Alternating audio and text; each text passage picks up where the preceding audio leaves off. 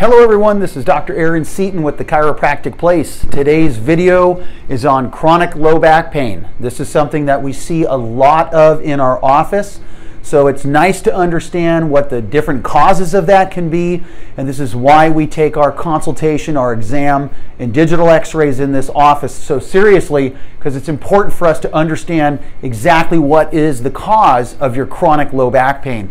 So a lot of the times people can have some arthritis that is in the low back that is starting to flare up. Perhaps they were unaware that they had this. This is one of those things with arthritis is in the spine. Arthritis can be there 7 to 10 years of development before you even know you have any symptoms of it or anything like that. So it is something that can develop prior to you having any symptoms. So arthritis can be a cause. Another cause can be a disc problem. And sometimes with the discs, people experience more pain in the morning when they first wake up. That's kind of signature with discs, is they tend to rehydrate at night when we're sleeping. And so when we first get up in the morning, they're kind of full of water.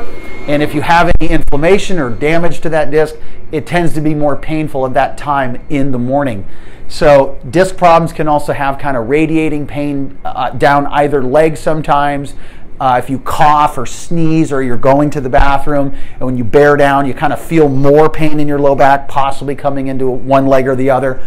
Those are some signs of disc. Doesn't necessarily mean that's exactly what it is, but those are some of the classic signs. So that's something you also need to be aware of. And then this is a big one that nobody really talks about, that I see this at least once or twice a month, where no one has ever taken x-rays of the patient standing up. A lot of the times x-rays, spinal x-rays, are taken with the patient lying down. Well, in my office, your spine is a weight-bearing structure. So I want to see what your spine looks like when you're bearing weight, when you're standing up and interacting with gravity. And this is something I see quite a bit, is you'll see this unevenness in the pelvis and in the hips that no one ever told that patient, hey, by the way, you realize you have an 18 millimeter or 20 millimeter difference in the height of your hips. Of course your back hurts because your foundation is completely unlevel. Now, there's no special adjustment for that, but if we get them the proper heel lift and we use that with their chiropractic care, these patients respond wonderfully, and many of them are so thankful that we took these x-rays because now they understand why their back has been hurting. And most of those patients get overwhelmingly positive results once we start bringing that heel lift and that consistent chiropractic care back in and get that pelvis and hips, get those balanced again. Those people tend to feel amazing. So this is why every single one of these, if you look at discs or arthritis, leg length inequalities, all of these can be seen on the digital x-rays that we take in my office. This is why it's so important when we have new patients that we take a look and we analyze and understand what is going on with you before we do anything.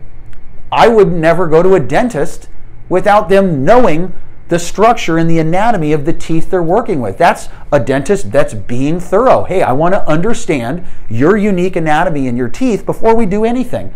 And we'll see if there's any underlying conditions, but we need to take those x-rays. No different in chiropractic. Before we start adjusting your spine, before we start making corrections, what are the corrections that need to be? Are there any underlying issues like these that we need to address before we do anything?